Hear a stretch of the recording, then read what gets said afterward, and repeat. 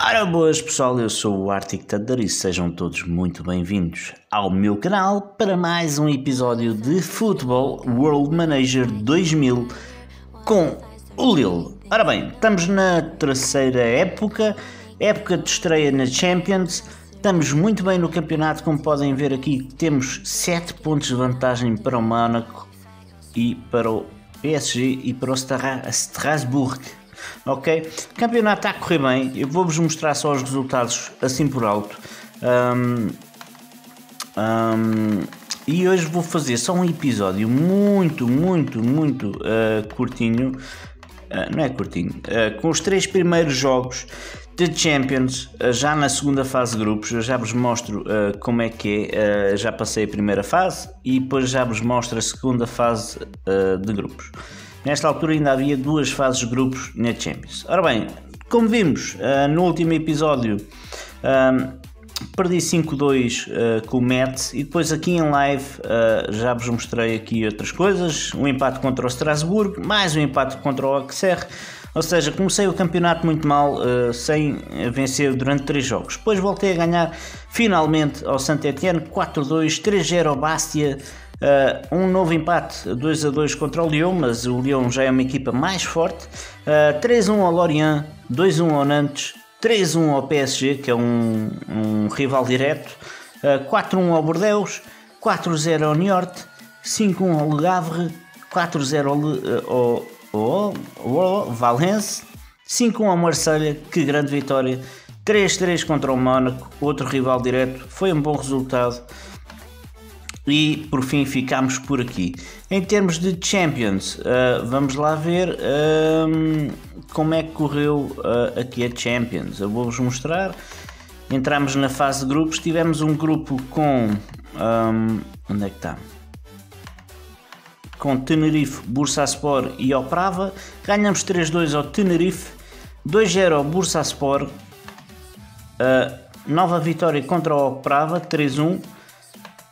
Depois perdemos contra o Tenerife, nossa primeira derrota na Champions, 3-1, 5-2 ao Bursaspor, ganhamos, e 5-0 ao Oprava. Passamos aqui a fase de grupos com muita tranquilidade. Até podemos ver em que parte é que eu termino. Ok, não dá para ver porque já passou.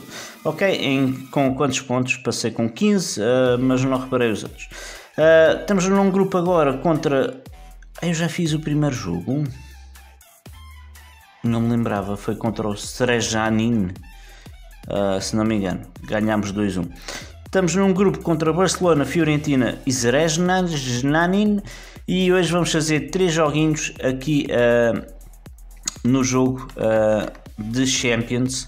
Portanto vai ser bastante bacana. Eu também vos mostro só assim por alto os jogos que fazemos pelo caminho. Eu queria mostrar só os leading goal scorers. O Fenton tem 17 gols ao todo esta temporada. Monterrubio também tem 17 gols, com cada um 12 gols na Liga e 5 nas taças, ou seja, neste caso nas Champions. Vamos lá então jogar contra a Fiorentina, ver se a equipa está na máxima força. O Santa Maria teve aqui uma subida. Ele começou com 60 e tal aqui no Lille, já vai com 90 de overall. Incrível a subida do Santa Maria. Ora, está tudo impecável aqui e Bortolini já pode entrar e vem o Sorel para o banco. O Vassel vai dormir na bancada. Ora bem, vamos lá então ver o jogo contra a Fiorentina. Espero que corra bem. Que nomes é que tem a Fiorentina? Rui Costa, Batistuta, Chiesa, Toldo, Amoroso. Tem uma boa equipa aqui. Olha, o Rui Costa era bem-vindo aqui no Lille. Batistuta também. Bem, vamos proceder. Vamos ver como é que corre este jogo de Champions, a segunda fase de grupos. Começámos bem, com uma vitória sobre o Zrezlaninka. Não sei como é que se chama, mas vamos ver agora como é que corre contra a Fiorentina. Fiorentina tem boa equipa. Vamos lá, pessoal. Ora, canto, gol! Começamos a ganhar já aos 3 minutos. Domingues a marcar, pontapé de canto e de cabeça, a meter a bola lá dentro. Bora, cruzamento e mais uma jogada de perigo para o Lille. E o Lille está a tomar conta do jogo, até ver. Está-se a portar bem. Uma bola oposta agora. E agora uma jogada de ataque da Fiorentina, mas parecia-me fora de jogo ali o avançado. Olha, mais uma jogada da Fiorentina e cheirando que vai ser gol. Ora, aí está. Eu já conheço estas jogadas de uma ponta à outra. 1-1, Mijatovic a marcar e pronto, é o que é. Novo canto, segundo consecutivo, a dar em nada. Dá-lhe pau, exatamente, dá-lhe pau. Quem é que fez falta? Calma, senhor árbitro, não é preciso ser tão agressivo. Pontilhão. Ok, o nosso defesa. Oi. Ai, que remate. A Fiorentina agora pegou no jogo e estamos em sérias dificuldades. Ui. Uma boa oportunidade aqui para o Lille. Mas estamos em sérias dificuldades porque a Fiorentina pegou no jogo. Aí está. Que grande defesa do Ecros. Mais uma paulada. Não foi o Pontilhão outra vez. Diz-me que não foi o Pontilhão.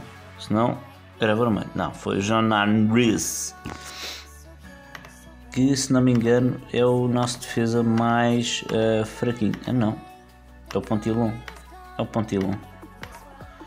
Bora, Lille. Marcar golo. Ai. Que grande falta do guarda-redes. Todo pode vir a ser expulso. Este Rui Costa a ver-se o contrato. Este Rui Costa não era nada mal pensado.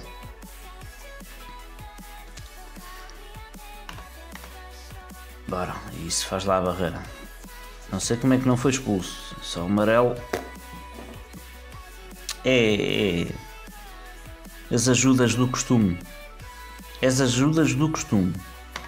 Bora lá, segunda parte. Como é que está aqui as estatísticas? Temos 5 remates contra 4, mas eles remataram mais vezes à baliza. E isso também fez a diferença, que marcaram logo um gol. Mas pronto, vamos ver o que é que conseguimos tirar deste... Cuidado deste jogo. Cheira-me que a segunda fase de grupos não vai ser tão fácil como se previa. Ora lá. 70 minutos e nada. Bortolini vai sair. Noro vai sair também pelo domingo. Olha, pode ser pelo Bonadei. Pronto, caga nisso. Já foi. Já passou. Tira. Muito bem. Que grande corte. Ali a entrada da área. E acabou o jogo. 1-1. Empate em França. Não foi o melhor dos resultados. Mas pronto. É o que há. Vamos lá avançar. Aqui com o jogo. Vamos ver como é que corre. Agora a segunda parte. O segundo jogo. Vamos jogar contra o Sossô. Vamos ver aqui o resultado rápido. E ganhamos 5-3. Que grande jogo que deve ter sido. Agora contra o Montpellier. Olha, querem quase 2 milhões pelo Domingues? Não. Olha, 3-2 contra o Montpellier. Mais um jogaço. Vamos avançar até ao próximo jogo. Olha, Valência está interessado em contratar. Não quero ir para o Valência. Vamos lá ver se já é a altura. É, altura de jogo grande contra o Barcelona. Bora lá. Que nomes é que o Barça tem cá? O De Boer, o Rivaldo, o Luís Henrique, Simão Sambrosa, não é Sabrosa, é Sambrosa. Luís Figo, Kluivert, Dani, que grande. Aí é o Guardiola, 48 do overall. Simão Sabrosa está uma máquina, fogo. 91 do overall. Bora, siga, bora Lille.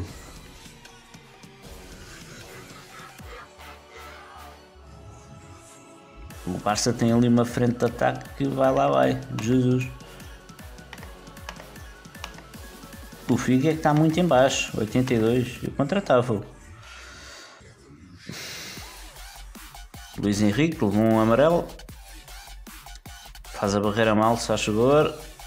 Ui, Ui, que golo. Bortolini a marcar. 1-0 para o Lille. É penalti. Isso é penalti, Sr. árbitro. Bem, tinha ideia. Quem é que marca o penalti? É o Fenton, bora. Não! O que é que eu estou a fazer? É assim, tem que selecionar e pôr take penalty. Bora, 2-0 aqui em casa do Barça era impecável. E gol, ora aí está, Fenton a marcar o 2-0. Podia ter sido expulso o gajo do Barça, mas pronto. Olha uma jogada agora do Barça. Foi perigosa. Corta a bola. Muito bem. Estamos bem. Dá paulada, não faz mal. O vermelho não há de ser.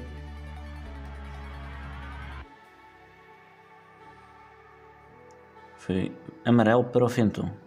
Fenton foi fazer a falta ali à entrada da área. Desce muito à defesa ao gajo. Ora, pontapé de canto, nada. Bom remate. Uma jogada trabalhada, cruza e falhou. Não, defesa de redes. Mas isto para mim é fora de jogo. Aquele tipo de jogada é fora de jogo.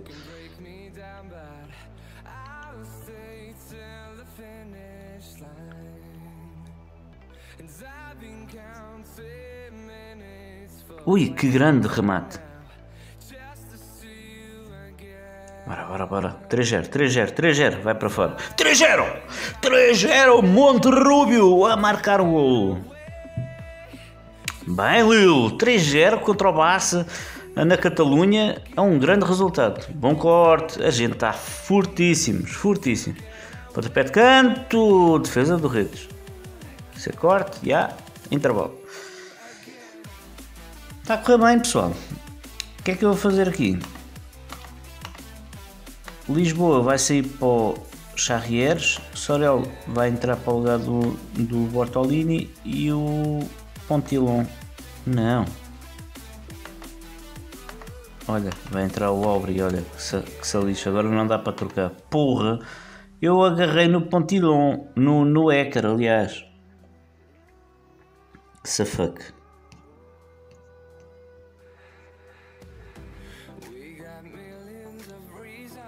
Próximo jogo, pessoal, vamos só fazer próximo jogo de Champions, vamos só ver o resultado. Neste momento temos 7 pontos, 4-0 ao Barça, 7 pontos no grupo. Eu penso que tenhamos já, a gente já viu a tabela a caminhar, mas já estamos ligeiramente confortáveis.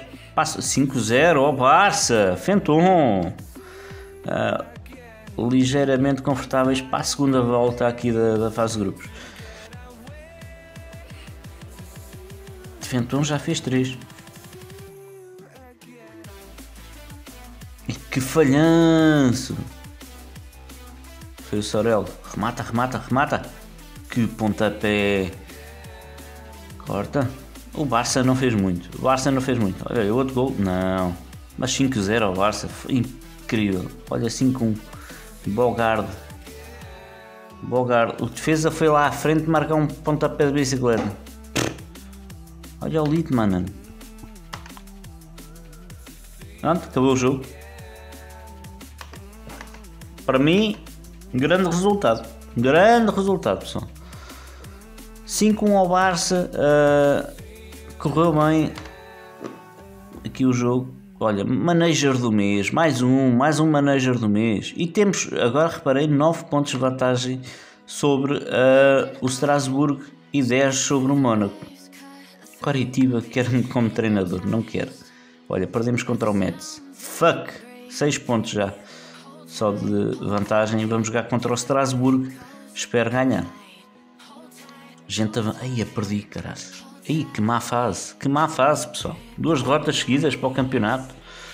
9 pontos passa para 3. Incrível.